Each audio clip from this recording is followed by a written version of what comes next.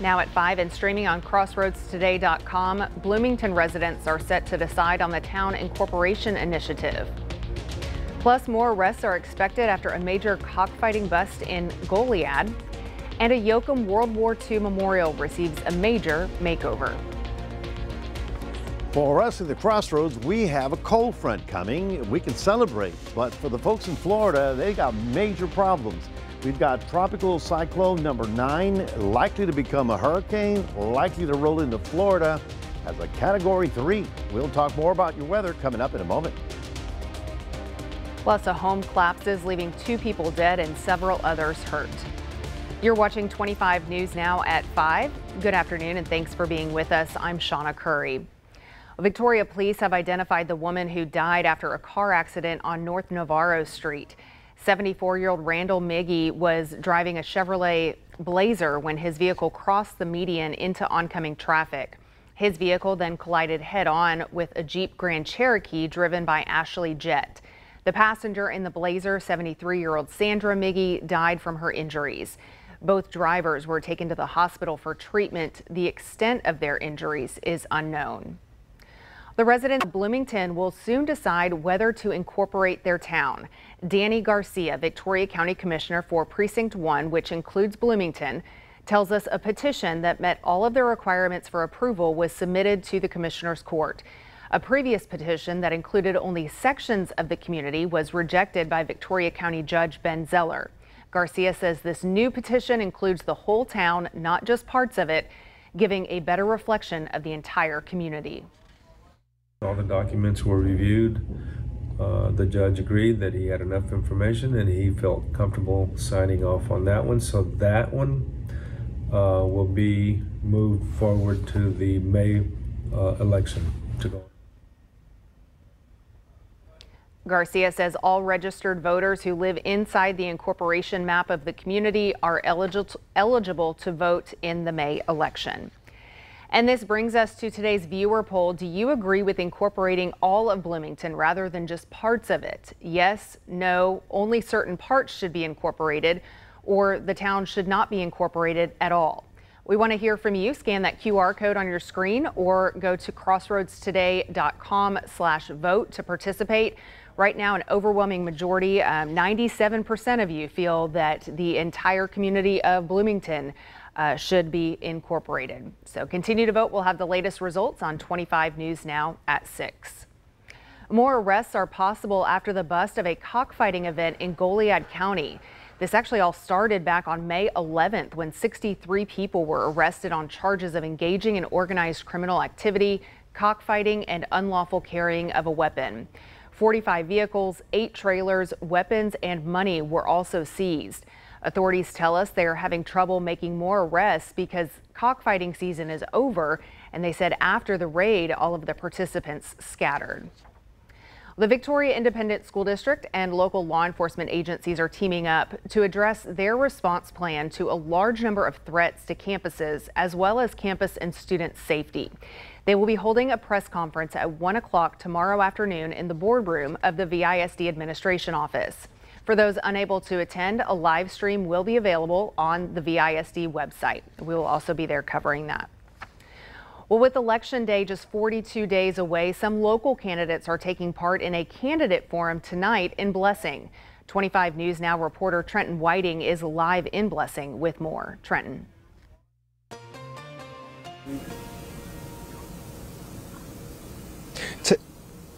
Texas House 30 representatives and candidates are meeting today in Blessing for a town hall Q&A meeting. The town hall begins at 6 p.m. and ends at 9 p.m. at the Blessing American Legion Post. Stephanie Bassam and A.J. Lauterbach are here along with Matagorda Sheriff candidates Aaron Green and Rick DeLeon III. Attendees can ask questions, register to vote, and meet some of the candidates they'll see on the ballot. The election is just around the corner, and there are a few more important pieces of information for voters. The last day to register to vote is on Monday, October 7th. The last day to apply for ballot by mail is Friday, October 25th. Early voting begins on Monday, October 21st, and ends on Friday, November 1st. The general election day is on Tuesday, November 5th. Reporting live, Trenton Whiting, KVU-TV, 25 News Now. All right, we'll hear more from Trenton in our other newscast this evening. A road closure for drivers in Victoria County to be aware of this week. Colettoville Road East will be closed to through traffic from Old Goliad Road to Colettoville Road at the church. The closure will be in effect Wednesday and Thursday from 9 a.m. to 4 p.m. A World War II memorial in Yoakum gets a makeover. The anti-tank gun was purchased by the VFW Post 2456 back in 1952, and it was donated to the city of Yoakum in 2001. The city unsuccessfully went through the bid process last year to find a contractor to refurbish the monument. The Yoakum American Legion offered the funding, and the Lower Colorado River Authority then stepped up to offer their services to perform the work needed to restore the cannon back to its original condition. Veterans say the purpose was not only to have the monument refurbished, but have it stand for something in the community. For the purpose of the project is not to just refurbish the cannon, but also have it stand for something. We wanted to remind all veterans who see it that their service was important. God bless all of you. God bless America. Thank you. The cannon is located in the triangle between Huck Street and Business 77A in Yoakum for all to enjoy. Well, we started off this week on a hot note. Let's take a look outside at our forecast with First Warn Storm Team Chief Meteorologist Mac Perez. Mac, any cooler weather in the forecast or in the near future? I'm going to be the most popular guy in town. I'll tell you, we've got a cold front coming.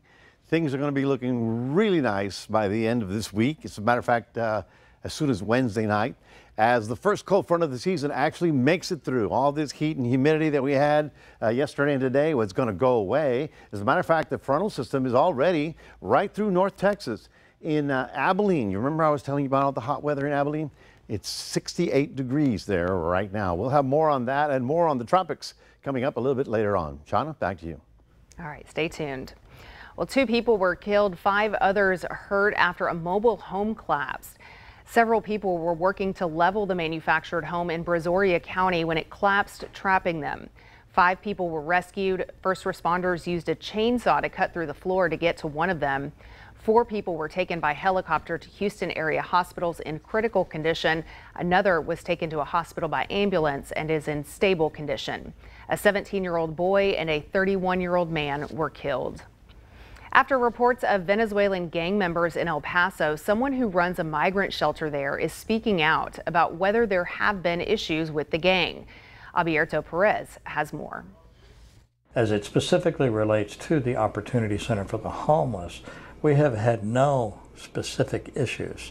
Opportunity Center Deputy Director John Martin also told me federal funders and partners have trained organizations on both sides of the border regarding Tren de Aragua. He says his shelter knows how to identify the individuals who may be problematic for them, but they also deal with conflicts every day. I'm going to be quite honest with you. When you look at the men's shelter, we work with 100 men a night.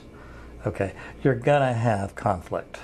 He says staff has to react and be able to de-escalate any type of confrontations. Even though the Opportunity Center has not had problems with Tren de Aragua members, they see conflict with migrants or the homeless population often. But the direct answer to your question is that we've seen no specific incidents that we would say is related to a gang. Now, that's not to say that we haven't had an individual within our building, but again, we focus on people. The owners of pit bulls that attacked and killed an 81-year-old man have been sentenced to prison. On Friday, a judge sentenced Christian Moreno to 18 years in prison and Abilene Snyder to 15 years in prison. The couple took a plea deal to avoid a trial. Their defense attorneys were hoping for a lighter sentence. Instead, they nearly got the maximum sentence of 20 years. In February 2023, the dogs got loose from a property in San Antonio and fatally attacked the elderly man. His wife was also attacked by the dogs, but she survived. Well, remember to subscribe to our YouTube channel, crossroadstoday.com. While you're there, hit the like button and click the notification bell to stay up to date on all of our news. So stay with us. Straight ahead on 25 News now at 5. U.S. presidential politics playing out on the world stage as world leaders gather at the UN. Also ahead, more free at-home COVID tests available as a new variant is on the rise.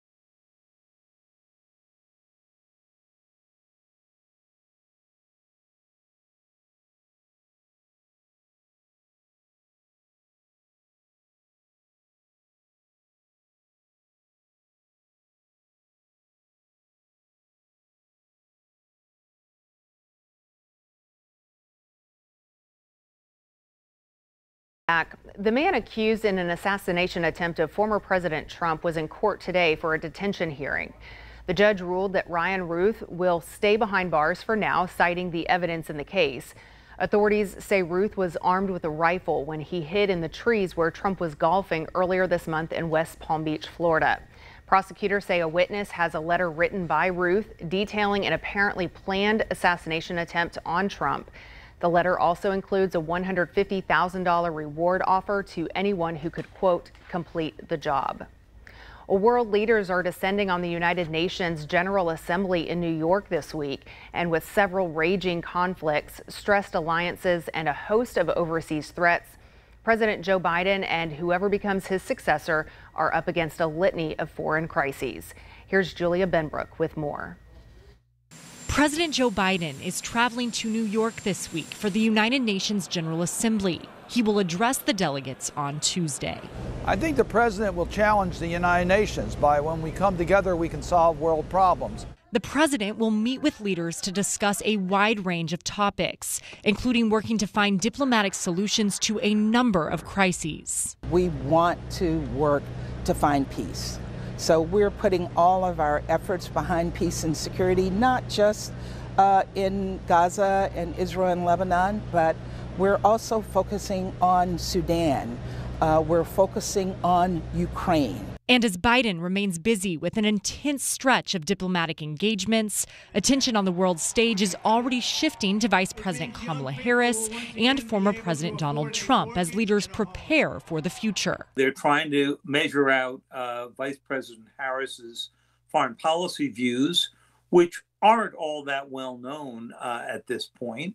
And of course, what they do know about former President Trump, much of which has the traditional American allies deeply on edge. According to multiple U.S. officials, representatives for Harris and Trump are fielding requests from dozens of countries reaching out to get FaceTime with the candidates. Reporting in Washington, I'm Julia Benbrook.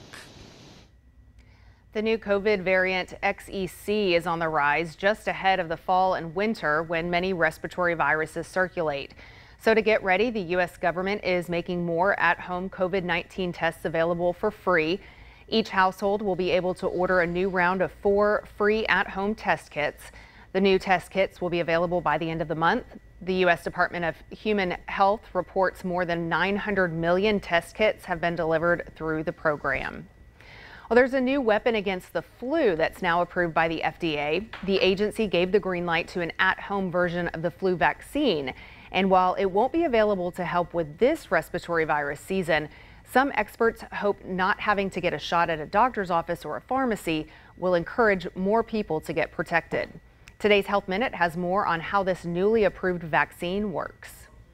It's a first in the fight against flu. On Friday, the FDA approved the first needle-free influenza vaccine that can be administered at home. I think that's good news. I think the idea is to get people vaccinated and to get their immune system up. Flu Mist is a nasal spray that's been used to protect against influenza in the U.S. since 2003. It's currently available with a prescription in pharmacies and other healthcare settings for people ages 2 to 49 who aren't pregnant. The manufacturer plans to make the vaccine available for self-administration through a third-party online pharmacy, which will prescribe and ship the vaccine after reviewing a screening and eligibility assessment. This option is expected to be available in time for the start of next year's respiratory virus season. It's very simple. It's basically one spray each nostril to get the full dose for an adult. Dr. Jesse Bracamonte with Cleveland Clinic says this approval will help make it more convenient to protect against flu, but he says the vaccine contains a live but weakened version of the virus, so it's not for everybody.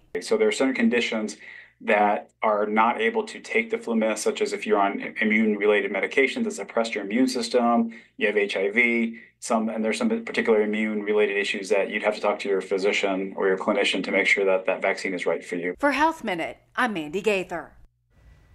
Well, it's been almost 1 month since I've been back here at 25 News Now. Don and I recently sat down for a brief chat about what I've been up to and my purpose for returning to the anchor desk. You can watch the full video by coming to our website, crossroadstoday.com. Also, a big thank you to the Victoria Advocate and Madison O'Hara for a very warm welcome back in the article they published in this weekend's edition. Well, congratulations. You're all over the place there, Shawna. Good afternoon, everyone. Looks pretty good out there, but it's a little warm and quite humid. But boy, things are going to be getting into high gear. We've got a cold front with some rain coming, and then, boy, the stuff coming out of Florida, that's going to be major story. We'll talk about that. It's 94 right about now, feels like 100. The winds are relatively light. It got up to 94, which was supposed to be at about 89. Remember, now it's officially fall. We should be dropping temperatures. But the hurricane for Florida, boy, that's going to be a big one. We'll talk about that coming up afterwards.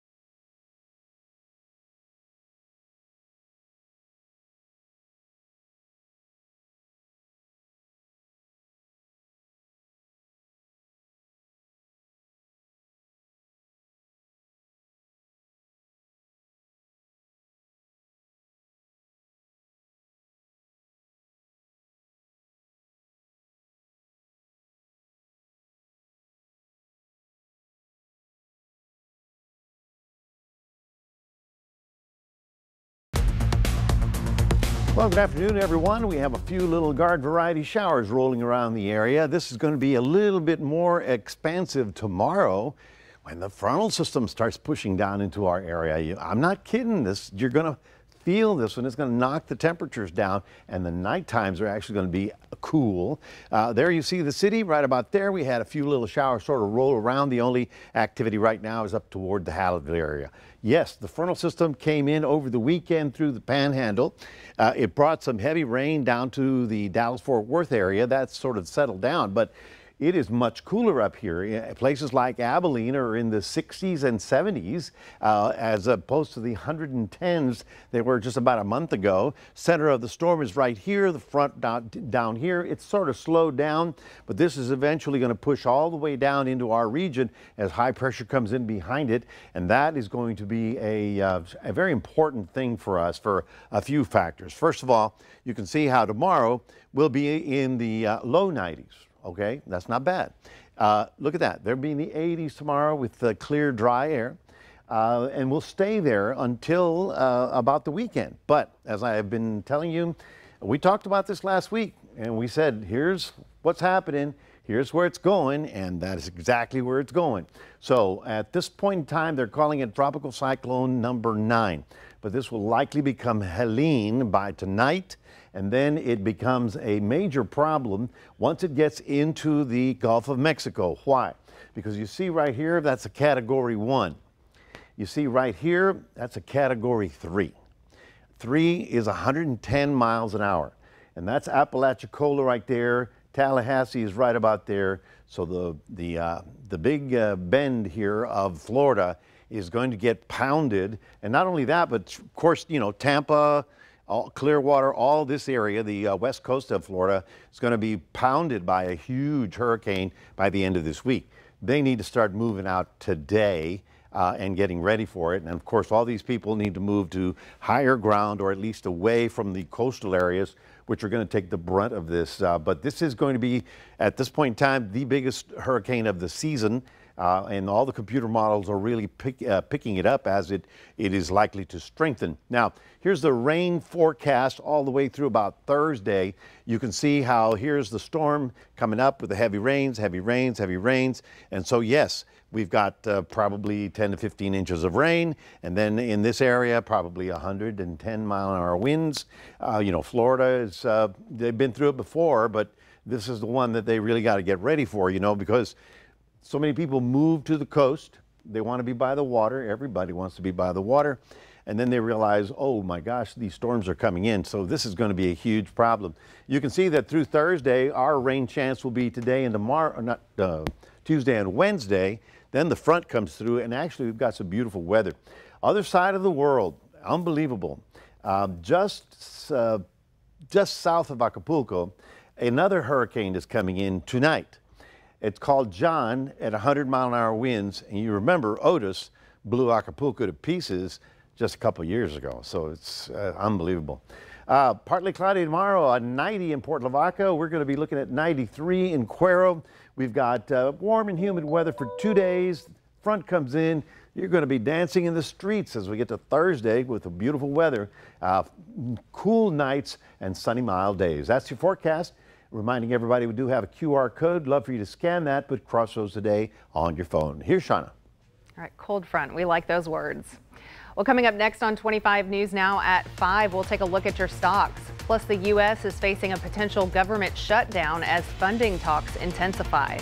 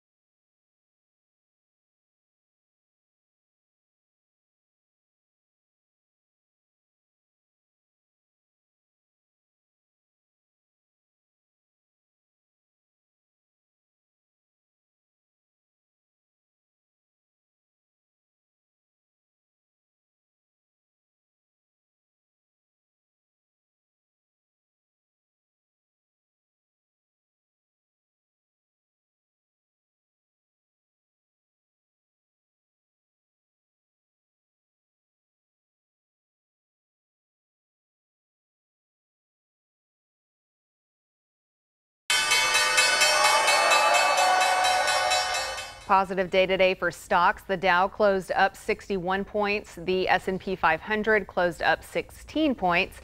And the NASDAQ up 26 points. Oil is down 36 cents, closing at $70.65 per barrel. Boeing has issued a new offer to 33,000 striking machinist union members. The revised offer includes an immediate 12% raise and a 30% increase over the 4-year contract. Before the strike, union members rejected an offer of 11% upfront and 25% overall. Another issue is retirement benefits. Boeing is offering higher 401k contributions, but the workers want the pension restored. They gave it up after the 2008 strike when Boeing threatened to move production.